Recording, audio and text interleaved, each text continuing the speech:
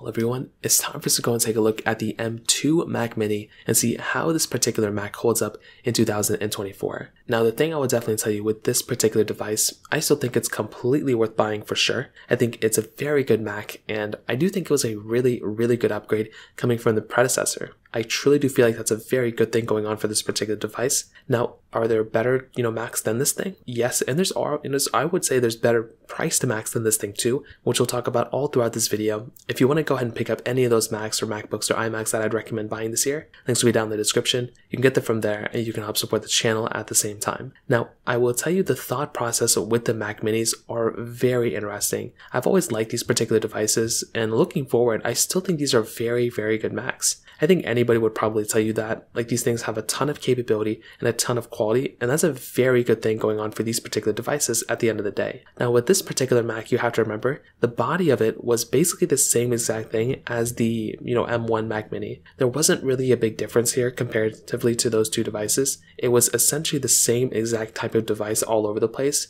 which again, I don't really have too much of a complaint about. I think that's totally fine. And when you're getting a Mac like this, I mean, you know kind of what you're getting. With the design of this thing, I still think it looks very good for the most part. And like I said before, I don't really have like insane amounts of things to complain about there from the design standpoint. So on the top, you're just getting that standard Apple logo, which I think looks very good. Again, I think it looks fine. I don't really have too much to complain about there from that particular perspective. It's a very good looking panel. I think it's a very good looking device. The top of it looks very good. On the front of it and the sides, this is where you're getting basically the rest of the body. So the front side of this thing, you're just basically getting like a little like light indicator. So it's a cool little like light indicator if you really care about it. It looks nice. There's not really too much to complain about here either. And it does look pretty cool. I think it's, kind of tells you when it's on and it's off. The rest of the sides, like the left and right side, pretty basic stuff. There's not really anything crazy going on here either. It looks basically what you'd expect from any type of, kind of Mac. And on the back side, this is where you get a lot more of your, peripherals within your Mac. So here's the thing you have to remember. With a Mac Mini, there's two different models now. You're either getting the M2 Mac or you're getting the M2 Pro Mac. Now, if you're getting the standard M2 model, there's a certain amount of ports you're getting that the M2 Pro basically is giving you more. So with that standard M2 model, you're getting two Thunderbolt 4 ports, you're getting two USB-A ports, which are those older ones, you're getting an HDMI port, and then you're getting that gigabit Ethernet or that 10 gigabyte Ethernet port. So depending on which one you want to go and get, you can get either one of those ports, but that's what you get on the base M2 Mac model. Now, if you go up to the M2 Pro MacBook, if you go up to the M2 Pro Mac, this is a little bit of a different process. So you are now getting, instead of two Thunderbolt 4 ports, you're getting four Thunderbolt 4 ports. So this is already a pretty stark difference. If you're wanting the Mac that has a little bit of a bigger size, like that has more ports, then you might as well go up to the M2 Pro model. If you want, you can even buy them in the used market for a little bit cheaper. But you do have that type of capability. You can either go up to that M2 Pro model or go down to the M2 model and then kind of configure it out from there. But do keep in mind the M2 Pro model is giving you more ports, which I actually prefer a lot. You're still maintaining two USB-A ports on both models, an HDMI port, and that, Ethernet ports on both models as well. So there are like slight differences here and there, but it really isn't even like the biggest difference in the world. But keep in mind that if you're talking about these two devices, you're getting slight differences that are, between both. Not the biggest deal in the world, but that kind of covers it up from there. On the bottom, same old, same old. There really isn't anything crazy going on with the bottom of these Macs either. And I will tell you, on the outside of this particular Mac, I think it looks very good.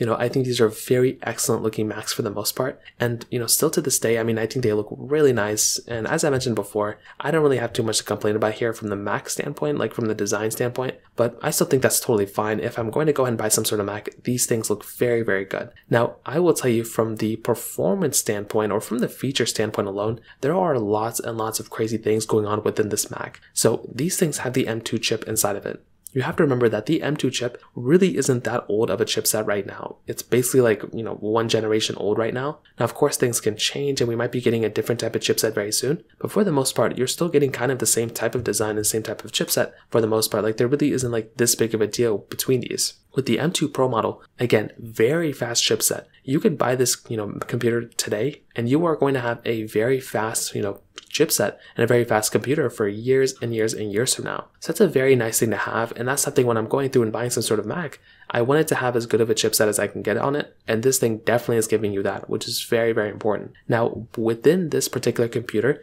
you can spec out the storage in the RAM and basically everything that you want to within this particular Mac. So you can get up to 12 cores of your CPU and up to 19 cores inside of your GPU.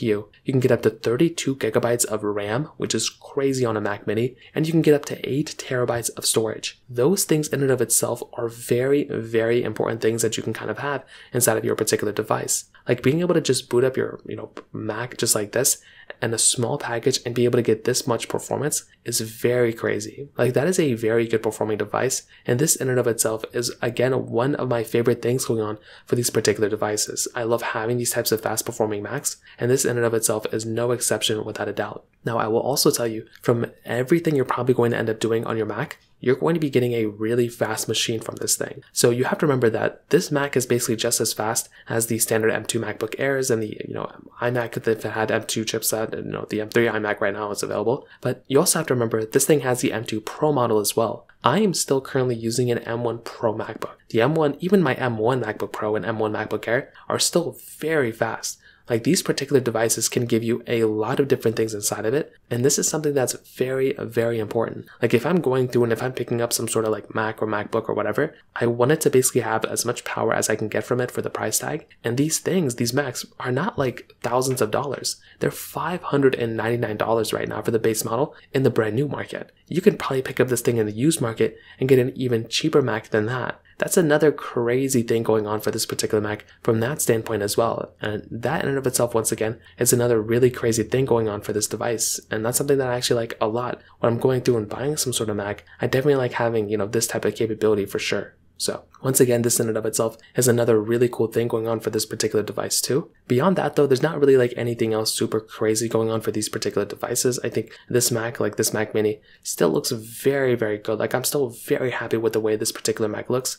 And I do think it's a very, very cool thing. So I will tell you, if you're in the market and you're wanting some sort of Mac, you can't really go wrong with this thing. The power of this thing is very good. The capability behind this Mac is still very good. And there's not really that much I could look at this particular Mac and be like super sad about or, complain about. I think Apple did a tremendous job with this particular Mac when it first came out. And I still think it's completely worth buying for sure. Now, is it perfect? No. I mean, the only thing that I really didn't like about this particular Mac, maybe like the fact that it doesn't have like, the most amount of ports, like having a little bit more of a port selection would be nice. Maybe a little bit more powerful machine would have been nice too. But even that, I'm never tapping out of the power on my Macs or my machines. So those types of things are kind of irrelevant for the most part. Maybe the only thing I can kind of think about is like, I wish it had some ports or like an SD card reader on the front of the Mac, like how the Mac Studio has. Maybe that's the only thing I can kind of complain about. But even then, if that's really important to you, you could just go buy a Mac Studio instead of just buying a Mac Mini. So I definitely do think the Mac Mini, the M2 model is still very good. I still think honestly the M1 Mac Mini is still very, very good as well. Like you genuinely cannot go wrong with either one of these types of devices. And I do think Apple has done a really, really good job with these, Macs. And I do think they're completely worth buying without a doubt. So in terms of that, that pretty much covers it up there. If you have any other thoughts or questions, please let me know in the comment section below. Hit the like button, that would mean so much, but definitely hit that subscribe button. More importantly than everything else, I love every single one of you guys. Hopefully I'll catch you guys in the next video. Peace out till then.